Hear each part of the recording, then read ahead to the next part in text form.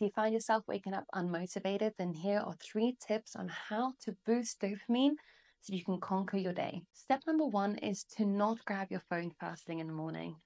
By grabbing your phone first thing in the morning, you are priming your brain for easy dopamine. That means that you are then in a reward-seeking type behavior for the rest of the day. So when you sit down to do work, it is hard because you know that your phone is way more fun and you could just reach that instead of doing the task at hand. Tip number 2 is move or meditate. By doing one of these 2 activities, you are activating the prefrontal cortex responsible for executive function. This will put you in a state of wanting to continue doing this for the rest of the day.